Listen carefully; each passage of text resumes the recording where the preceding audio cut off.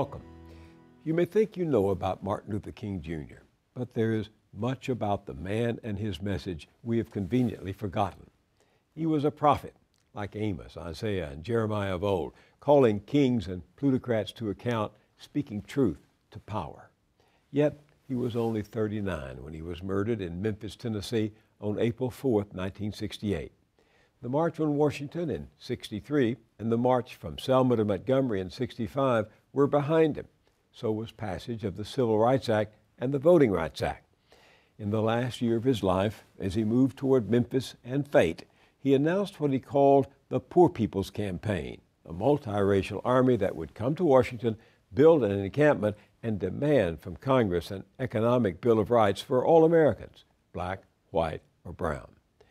He had long known that the fight for racial equality could not be separated from the need for economic equity, fairness for all, including working people and the poor. That's why he was in Memphis marching with sanitation workers on strike for a living wage when he was killed. With me are two people steeped in King's life and work. Taylor Branch wrote the extraordinary 3-volume history of the Civil Rights era, America in the King Years. The first of them, Parting the Waters, received the Pulitzer Prize. He now has distilled all that work, adding fresh material and insights to create this new book, The King Years, Historic Moments in the Civil Rights Movement.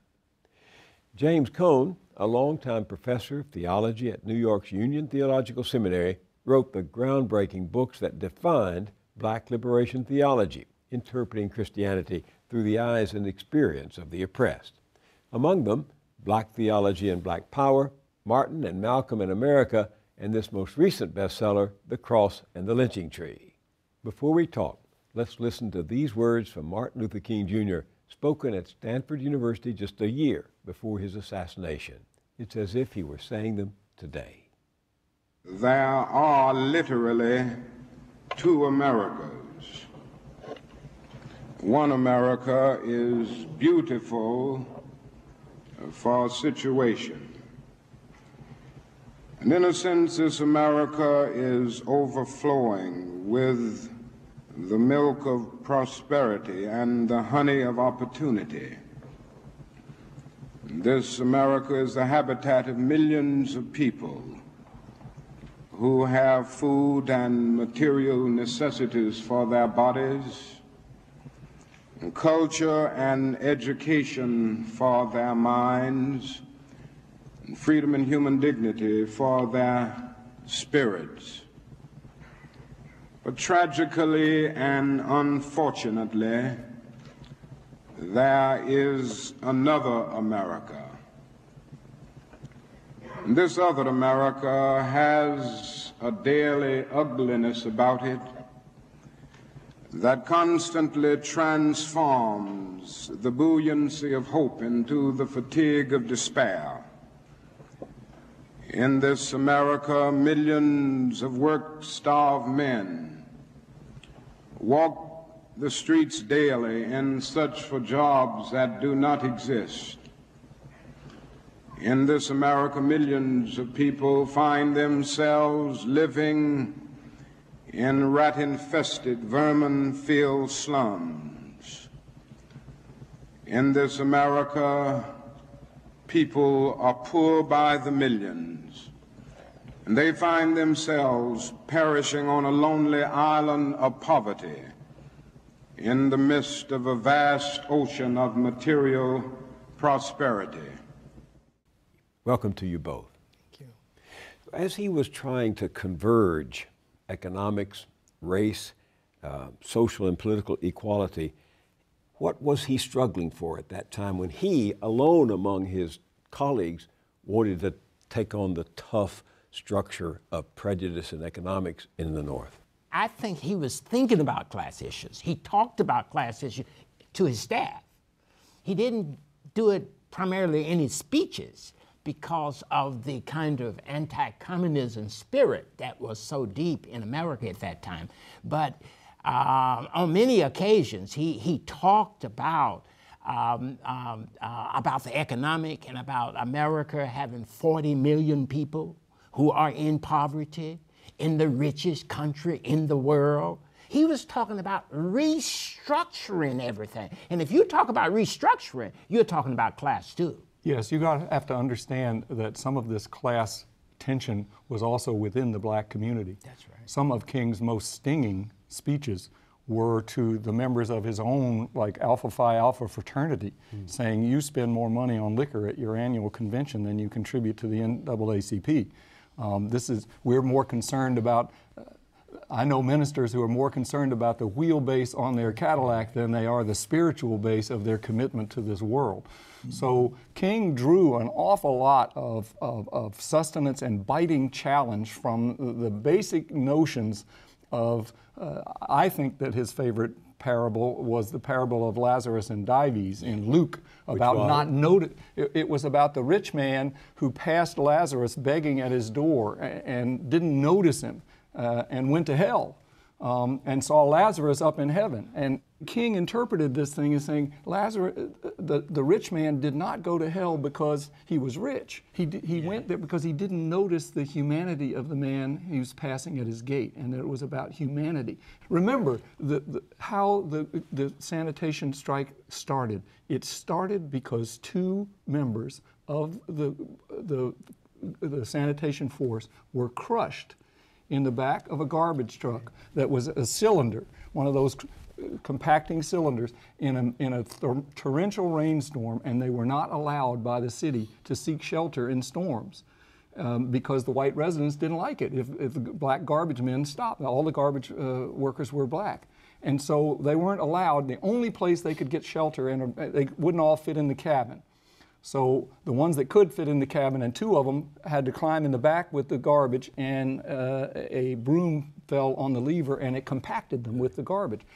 And that is the origin of the slogan, I am a man, not a piece of garbage. And that connects to King's philosophy. And the sanitation workers carried those signs, remember, I am a man. I am a man. And to them, that was about Ethel Cole and Robert Walker, their two friends who had been literally crushed with the garbage and nobody noticed. And King is saying, you're going to go to hell as a nation if you don't notice the humanity of Ethel Cole and Robert Walker. And that's why justice is so central for King, and why poverty became the focus of his ministry after that civil rights and voting rights, because the civil rights and voting rights is not going to get rid of poverty. And so King saw that as central. Let's listen again to Dr. King from the speech he made to those striking sanitation workers in Memphis just weeks before he was shot to death. What he said about poverty still rings true. Do you know that most of the poor people in our country are working every day?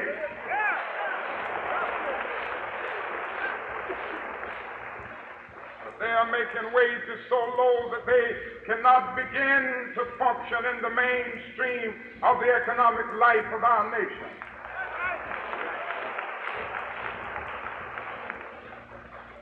These are facts which must be seen, and it is criminal to have people working on a full-time basis and a full-time job getting part-time income. Could anything be more current right now? No, it's hard to imagine, and of course it's chilling to think what the distribution of wealth was when he made that indictment compared to what it is now. It is much more skewed now than it was then, and it was bad then. So you really get a sense of King's power. I would only caution that we not assume that he undertook these issues of poverty only late in his career. It was part of his message all along. Certainly, if you look at the Nobel Prize lecture in 1964, he says, the world is seeing the widest liberation in human history, not just in the United States, but around the world. And we cannot lose this opportunity to apply its nonviolent power, to the triple scourge of race, war, and poverty, what he called violence of the flesh and violence of the spirit. This was a very, very broad vision early on. It's only at the end of his career that he's making witness on that because he sees his time limited and he wants to leave that witness. He made a wonderful quote when he was arguing with his staff about doing the Poor People's Campaign, and most of them didn't want to do it. He quoted something saying, "At times you must finish with what you have, even if it's only a little." You remind me that the famous March on Washington 5 years earlier in 1963 wasn't called the March on Washington. It was a march for jobs and freedom, which goes back to his early concern, as you say. Actually, you know, King grew up as he was a child during the Depression, and he saw relief lines, even as a young man, and he was disturbed about that. He came from a middle-class family, but he was disturbed about it then. And even when he got ready to go to Crozer Theological Seminary out of Morehouse, when they asked him why he wanted to go into ministry, he connected it with helping people, helping them deal with hurt and pain. So it's not new for King. King has always been concerned about that. I think it becomes sharp for him at the end because he's accomplished civil rights and the voting rights, and now he sees that he sees the cities burning, and he wants to provide an alternative to riots. I want to play you an excerpt of the speech he delivered 1 year to the day before he was killed at Riverside Church here in New York City. I am convinced that if we are to get on the right side of the world revolution, we as a nation must undergo a radical revolution of values. We must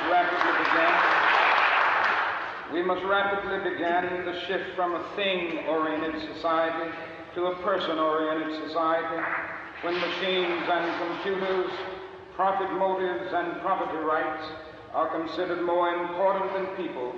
The giant triplets of racism, extreme materialism, and militarism are incapable of being conquered. A radical revolution of values. The revolution in values is to see people first, to see Lazarus at the gate and not pass them by. So I think the revolution in values is Christian and it's democratic, but it starts with people. They have equal souls and equal votes, and we are very stubborn, human nature, about denying that and wanting to see anything but. Was it theological? Oh yes, because people are created in the image of God. If you're created in the image of God, you can't treat people like things. If we are interconnected with each other, we can't treat each other like things. If America is concerned with life, liberty, and the pursuit of happiness, you can't have life, liberty, and the pursuit of happiness if you're treating others as things. So what was the turning point that moved him from an understanding of what you're talking about to an actual agenda of trying to achieve it? Well, I think part of it is a natural progression. If you are totally invisible, you're not even up to the level of a thing yet. The bus boycott, the sit-ins, the freedom rides, getting the right to vote, if you're not a citizen, you're not even up to the table where you can start dealing with these issues. To me, Martin Luther King saw race as the gateway. If you can deal with race and the fundamental denial of common humanity through race, then it opens up possibilities, which I think happened in history. And finally, toward the end of his career, he said, we have an opportunity, now that we are learning at least the beginnings of treating each other as equal citizens, to really tackle what he called the eternal scourge of racism, poverty, and war. His fight against poverty was multiracial. It wasn't just focused with black people. Well, you can't get that multiracial fight against poverty unless first black people are regarded as persons. So civil rights, that earlier part, is, as Taylor was saying, black people coming to the table. So after they get to the table, if you're going to deal with poverty, it spreads across races. So King was concerned about a multiracial movement against poverty because that's what the Poor People's Campaign was about. So that would help us understand the color blindness of that economic and social Bill of Rights that he and the Poor People's Campaign developed in the early part of 1968. The right of every employable citizen to a decent job, the right of every citizen to a minimum income, the right of a decent house and the free choice of neighborhood, the right to an adequate education, the right to participate in the decision-making process, the right to the full benefits of modern science and healthcare. Quite a statement. And he had a workshop, one of the more remarkable events that never made any news and is not preserved in history, in which he had representatives of Indian tribes, Appalachian white coal miners, Latinos of every different stripe. He had to do hurry-up education on how to tell a Chicano from the Mexican. His rule was, if they are poor, have them here. And half his staff was revolting against that, saying, we are a black movement. Why? Because they felt it would dilute the impact of... It would diminish the unfinished agenda for black folks. It would diminish their expertise. Hosea Williams, who was a lovely rascal. Yes, that's right. That's right. He was strongly against it. You're taking my budget and giving it away to Indians and Mexicans. You can't do that.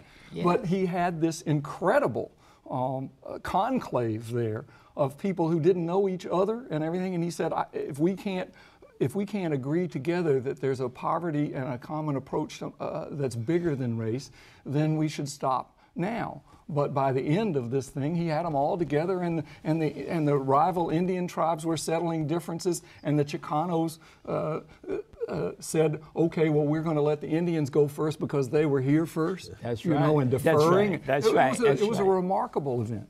He was growing more impatient in the last few months and more radical.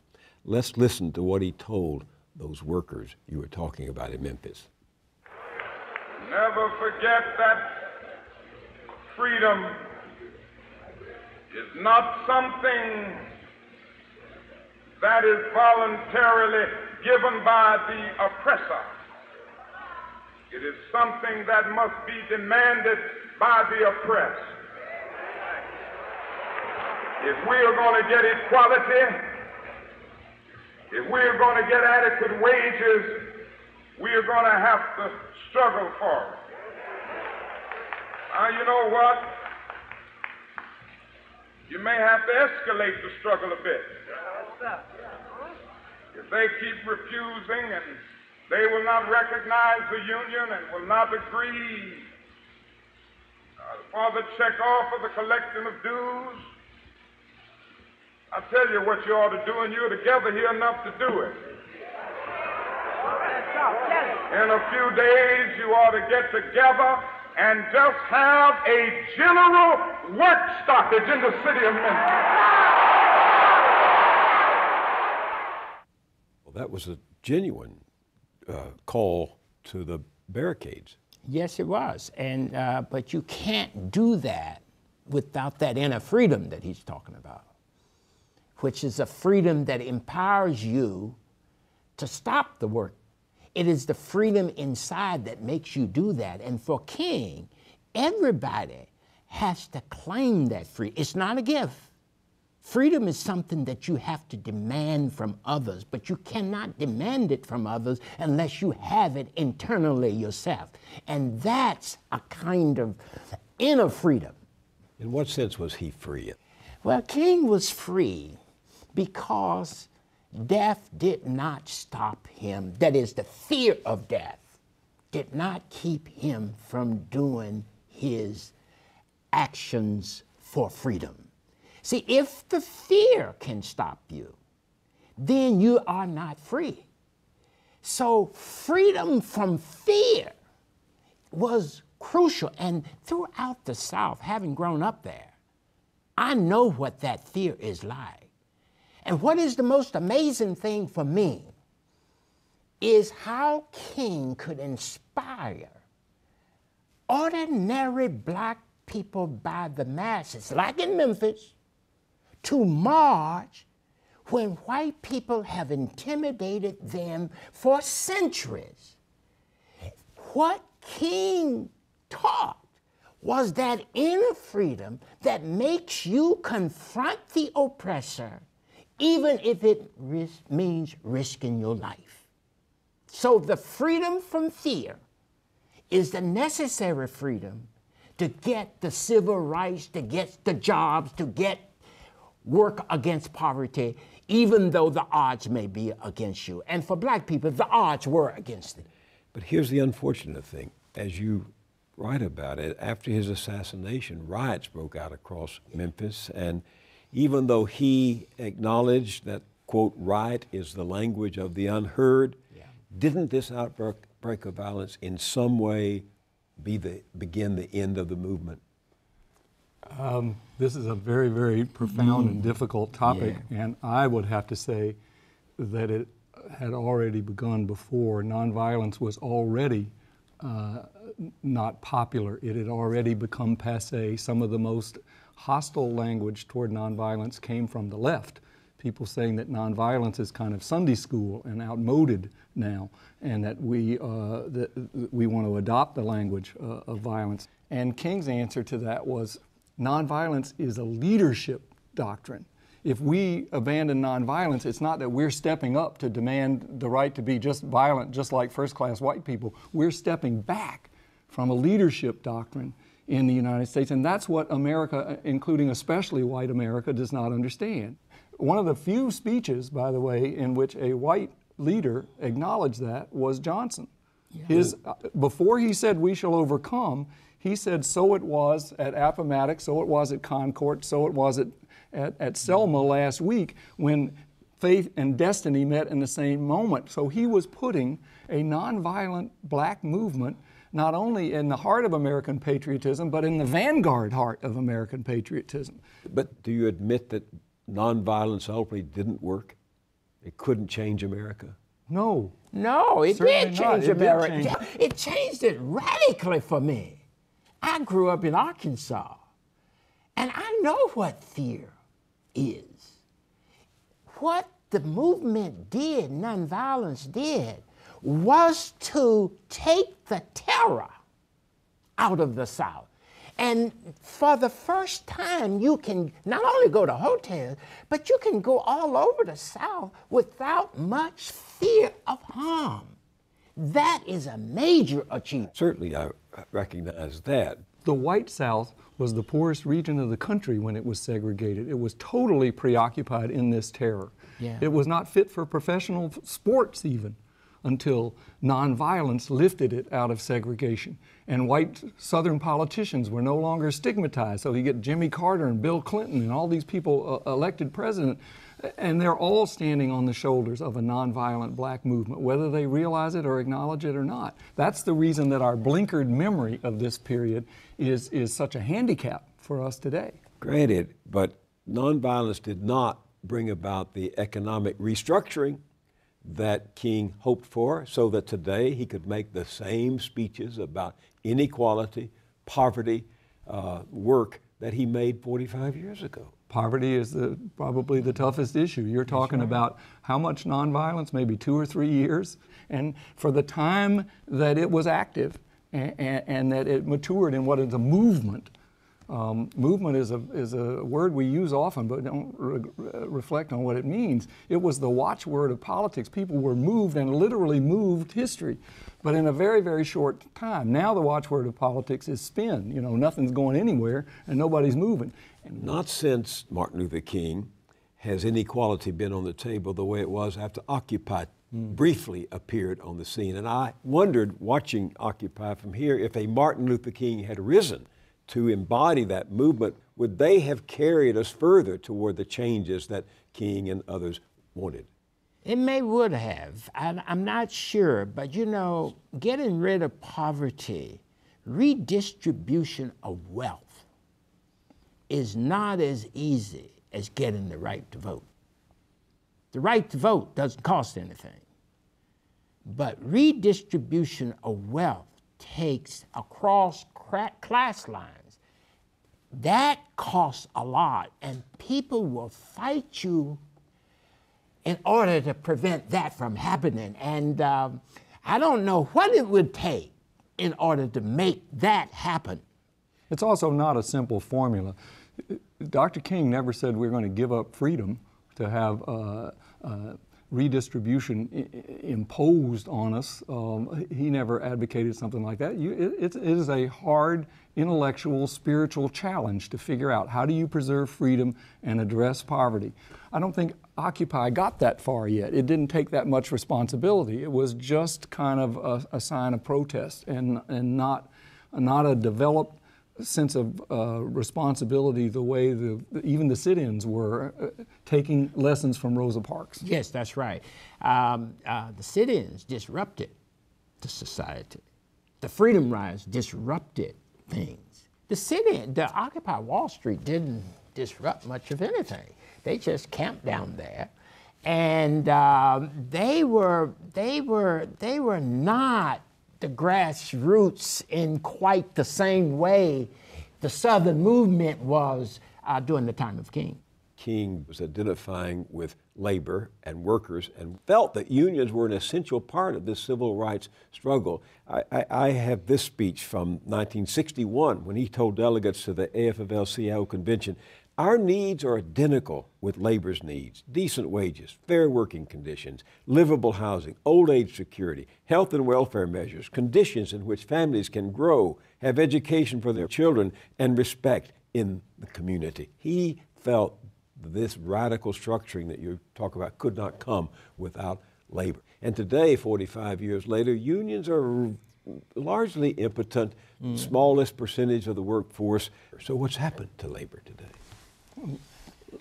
Labor has fallen in disfavor and fallen into, in some respects, an intellectual vacuum, because people take for granted the right that we give capital to organize in the form of corporations. Every corporation is a public charter. It is a creation of our people. It is a legal entity that we create. And the notion that people, on the other end, need some sort of vehicle in a global economy in order to make their rights effective ought to be an easy idea, at least to begin a conversation with. But we're so frightened that anything or I guess we're beholden to corporations in the way that people in the early movement felt that they were beholden to segregation, that their place in the order was threatened. If you start messing around with this thing, your whole place might go. That's how they marshaled a lot of Southerners who were not in sympathy with segregation into not being for doing anything about it. And so right now, I think that we're hostage to our fears and don't really understand how we need to think about economics. The year before his death, this time he was speaking in California at Stanford University, he said, "In the North, schools are more segregated today than they were in 1954 when the Supreme Court's decision on desegregation was rendered. Economically, the Negro is worse off today than he was 15 and 20 years ago. And so the unemployment rate among whites at one time was about the same as the unemployment rate among Negroes, but today the unemployment rate among Negroes is twice that of whites. And the average income of the Negro is today 50% less than whites." Now, Taylor and James, he could practically say the same thing today, 45 years later. Absolutely. And when he did it, though, he could also say to American white people, "You tend to think of black people as hopelessly caught up in the rear. The way you should look at this is that the things that are happening to black people, unless you make common cause, are going to happen to you too." The poverty rates, the divorce rates in families that were decried among black people now, the white society has long since passed. The notion that higher education is primarily is harder for men, which is now afflicting white society. Most of our college graduates are females. That's been true in black society for years, and it has had effects in the culture. So Dr. King said, black folks are a headlight of the problems we need to deal with, and white people too often just see them as something that needs to be left behind and out of mind. So what would liberation theology say today about what Taylor just described? Well, liberation theology came into being largely because mainstream theology had not spoken to that gap. So it was in the late 60s, early 70s, throughout the 80s, all the way up to the present day, that liberation theology has its meaning primarily in seeing Jesus as one in solidarity with the poor to get them out of poverty. So in actual fact, what I see King as a precursor to liberation theology. I see King actually making liberation theology, particularly on the American scene, as real and true. And I think if he were here today, he would be trying to bridge this gap between the rich and the poor. He focused on black people, but it was always multiracial for King. To connect it to what Jim just said, I think that an awful lot of people today are fearful of the basic economic structure, and it keeps them from thinking and rattling and getting together to address these problems. He said that King conquered his fear. I say it took him a while to do it, but he certainly did. Yeah. Fannie Lou Hamer conquered her fear. Everything that she did, including testifying as an unpolished woman before the Democratic Convention, she did when she was homeless. She had been evicted from her plantation, but she had gotten rid of her fear and had a vision that would empower and make productive whole generations of people who racism had denied.